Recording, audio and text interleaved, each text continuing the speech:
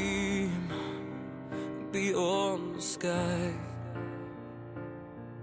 to leave, to die with love in our minds.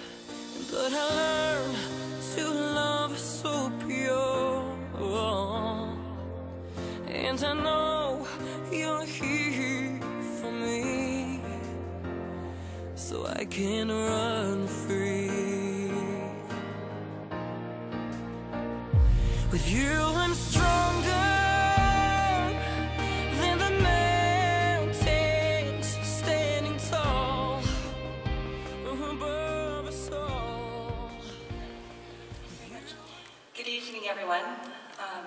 I would also like to congratulate all of the other inductees that made their way to this World Massage Hall of Fame. I'm absolutely humbled, I must say. The feeling that I feel today is I have a new sparkle in my life, reigniting more of the passion and love for my purpose in life.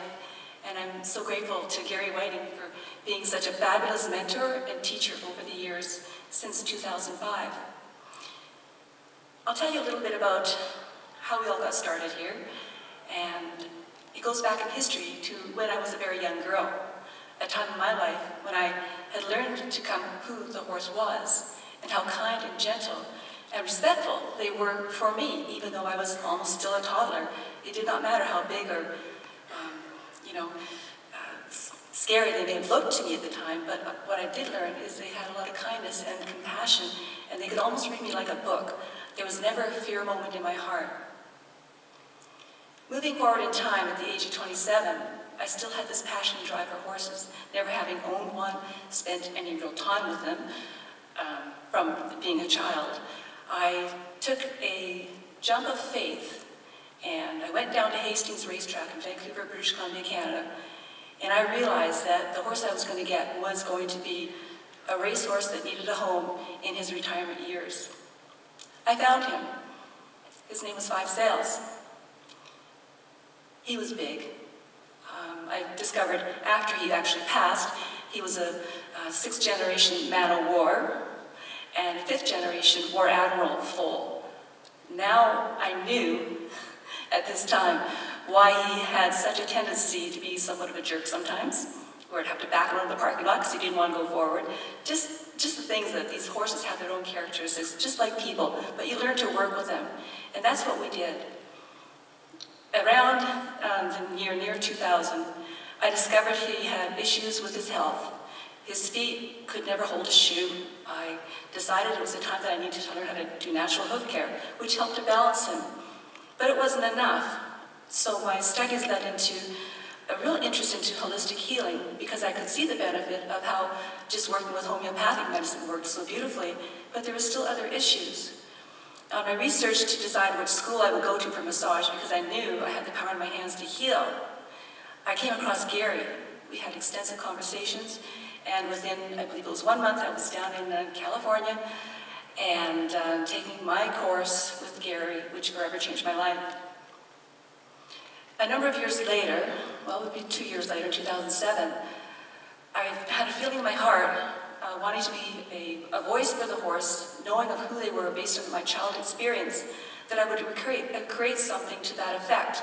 Originally, it was just a link on a website, a voice for the horse, on my therapy website. But then the idea became so grand, I thought, why not just do a voice for the horse? That way we could engage the world with their thoughts and opinions and experiences of the beauty and grace of these horses bring into our lives. And that's how we all came to life. And based with the massage work that I've learned with Gary, I was able to successfully teach a lot of people, work with a lot of people and their horses to best serve them, that they could perform at their highest level of performance. So it is just such an honor tonight to be inducted into the Massage World Hall of Fame. I'm so enamored to be working with Dr. Konenko now, with the Voice of the Horse USA, with Gary Whiting, Judy Calvert, I might mention her name, that we have some commonalities here, and it is just such a real honor. So thank you all very much, and I just want to send this one off to my mom. I love you. This one's for you. Thank you very much.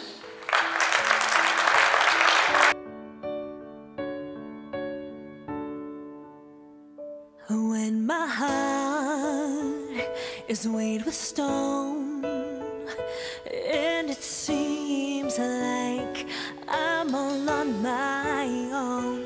A gentle push to set me free. How I couldn't believe you saw the good in me. And you take me as I am. In this life, I am only human. Through highs of highs and lows of lows, you keep me here on the solid ground. When every twist takes a turn, I will run with you.